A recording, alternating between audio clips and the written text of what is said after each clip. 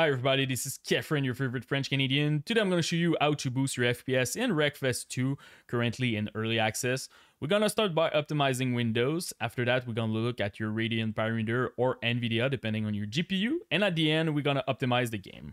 So now for Windows, we're going to start by writing settings. And we're going to go to the settings of Windows 11. We're gonna start by gaming over there. So the first one is game bar. This one I really recommend to deactivate it. It's causing issue and also you're losing some FPS with it. Except if you have a Ryzen CPU, the 7900X3D or the 7950X3D. They're using the game bar to prioritize your CCD when you're playing video games. So super important to use that if you have those processors. If you have any other processor, just deactivate it. After that, we're going to go to graphic. We're going to change default graphic setting over there. Make sure that your hardware accelerated GPU scheduling is at on. Super important to do that. We're going to go to gaming again, capture, make sure that everything is deactivated like this. So you want to save all your resources. And the last one is game mode. Now game mode honestly is really, really good. Back then with Windows 10, it was a bit sketchy and a lot of like stuttering issue, but now you really need to using it to make sure that all your resources are prioritizing your video games. Another thing that I recommend, we're going to go to system, is your power. Back then, we were recommending to use the best performance, but now, honestly, just use balance. You will have better boost clock, longer boost clock. I did a couple of benchmark, balance versus best performance, and honestly, I'm getting better result with balance. So super important to do that. Another thing I want to mention is some recommendations. So make sure that your XMP profile is activated if you have it on your BIOS. Super important. Make sure that you download the latest chipset driver for your CPU if you have an AMD or Intel. Also, make sure that you update your BIOS to make sure that you have all the latest update from your CPU or your motherboard provider. Make sure that you have your Windows update up to date. And the last one is also make sure that you have the latest driver from your GPU. So if you have an NVIDIA card, Radeon, or Intel, super important. They always push new update and they optimize a lot of stuff in it. So now let's go to the NVIDIA app. The first thing that I want to recommend, I'm not a huge fan, honestly, of the overlay. So NVIDIA overlay, I really recommend to deactivate this one. Sometimes it's causing issue like stuttering, you're losing some FPS with it. So I really recommend to deactivate it. Also, we're gonna go to the control panel. I'm gonna show you some optimization that you can do. So we're gonna go to the manage 3D setting first. So the first thing that you should definitely activate it is your low latency mode. Make sure this one is at on. Another thing that I recommend is your power management mode. This one, pretty much the same thing than the one from Windows. Make sure that you're using normal. Don't use the maximum performance. I'm getting also better boost clock, more FPS with it. And the last one is your shader cache size. By default, your cache will be driver default like this. And normally it's 4 gig. I recommend to start with 10 if you don't have a lot of space on your computer. And if you have a lot of space, go with 100 gig. Honestly, it's a game changer for your cache size. You're going to struggle less with stuttering and also that your game need to recompile and stuff like that. If you install a lot of game, this one can be very good for you. Now let's go to change resolution. The last one, really important to make sure that first of all that you're selecting the monitor, first of all you're using the native resolution of your monitor, and also super important to have a proper refresh rate over there. By default, sometimes when you just change your monitor, it will be at 60 Hz. So depending on the type of monitor that you buy, 144, 240, make sure that you're selecting this one. This option also, you can change it on Windows or your Radeon driver if you have a Radeon card, so no problem with that. The last one is your G-Sync. If you want to activate your G-Sync, really important to select the monitor. It needs to be compatible and you will enable over there. I'm not using G-Sync me. I always unlock my FPS because I want the lowest input lag. But if you don't like those steering line, definitely activate your G-Sync over there. This is pretty much it for the NVIDIA parameter. Now let's go to the Radeon one. So now for Radeon card, we're gonna go to settings, display first. Make sure that you're using your FreeSync. If you have a monitor compatible with it, you're gonna make sure that you're gonna synchronize your GPU with your monitor. So really important to use that. After that, we're gonna go to gaming in the graphics section. Make sure that you're using the custom profile, so don't use those presets over there.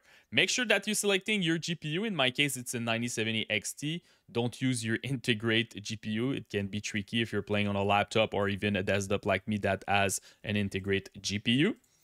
After that, the first one that you will need to look at is your FSR 4 that you can force in some game that it's using FSR 3.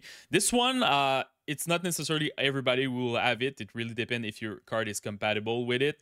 So definitely enable it if you have it.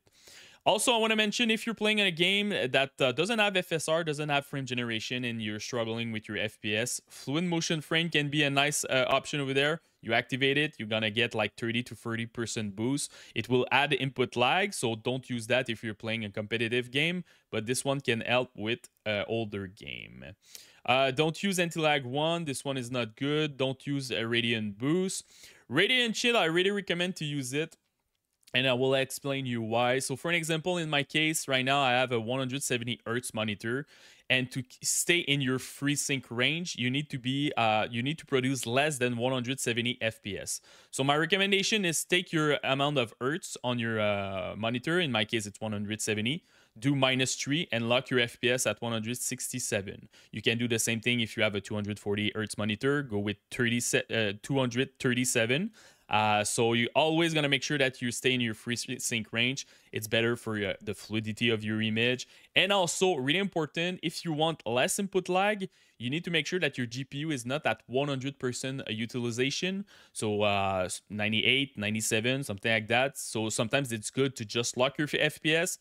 Again, it depends on the game. Maybe in some game, 167 FPS will be 100% utilization for me. So you can go maybe a little bit lower. You can also do it per game. Right now in the graphics section, I'm doing it for all my games on my computer. But sometimes, I don't know, you're playing the new Assassin's Creed, just go to Assassin's Creed and you can lock your FPS over there if you want. So really important to do that for your utilization, but also to make sure that you're staying in your FreeSync range.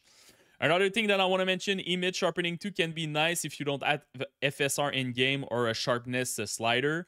So if you're playing an old game or a game that just have like TAA and the game is very blurry, activate this and move your slider between something 60 to 70% depending on your preference, and it will really help to have a better image quality.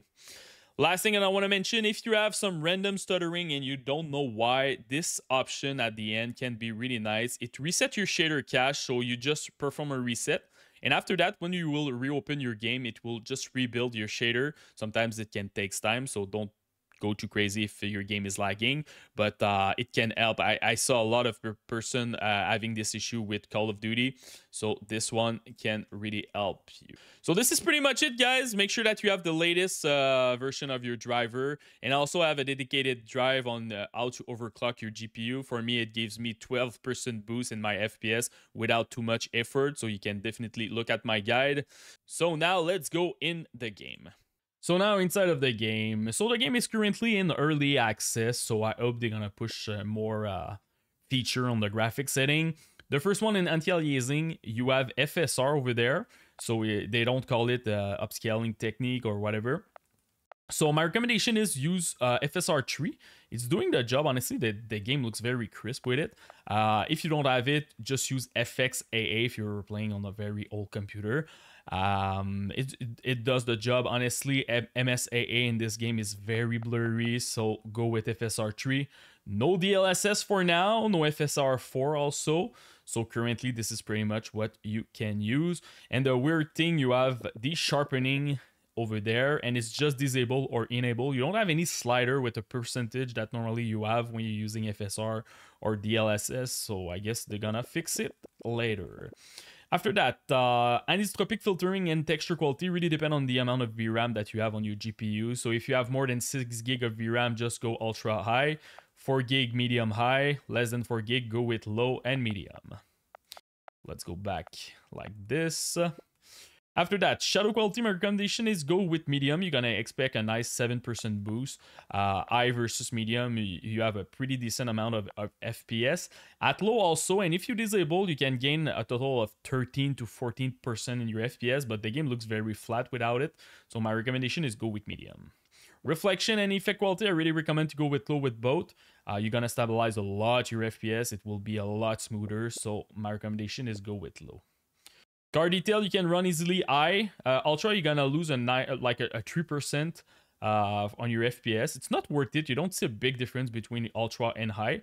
And after that, on low, I don't see a big difference. It's like 1%. So my recommendation is stay at high. Sharing quality, just go normal. Grass density and ambient occlusion, you can run medium. It's a good spot. Ambient occlusion, less than medium. The game looks very flat without it. So let's go with medium. God raise, this one tank your FPS like crazy. If you compare ultra to disable, you can expect a nice 14% boost in your FPS. So definitely just disable this one. It can be cool like when you're playing an adventure game, but in a racing game, just disable it. You will not necessarily see it. Skin marks quality, go with normal. Motion blur, I don't always disable this in any game. I don't like this effect. If you want like a crystal clear image, you don't want motion blur. Vignetting, disable also. And like I said, the sharpening, just go with enable because anti-aliasing with FSR without the sharpening is a bit blurry. So this is pretty much it, guys, for my guide. I'm pretty sure they're gonna push some more patch. Honestly, the game looks very nice. The game runs also well. So if you have any questions, just comment in the YouTube section. Post me your rig, CPU, GPU, and RAM. I will try to help you the best that I can. And don't forget to subscribe to the channel. Peace.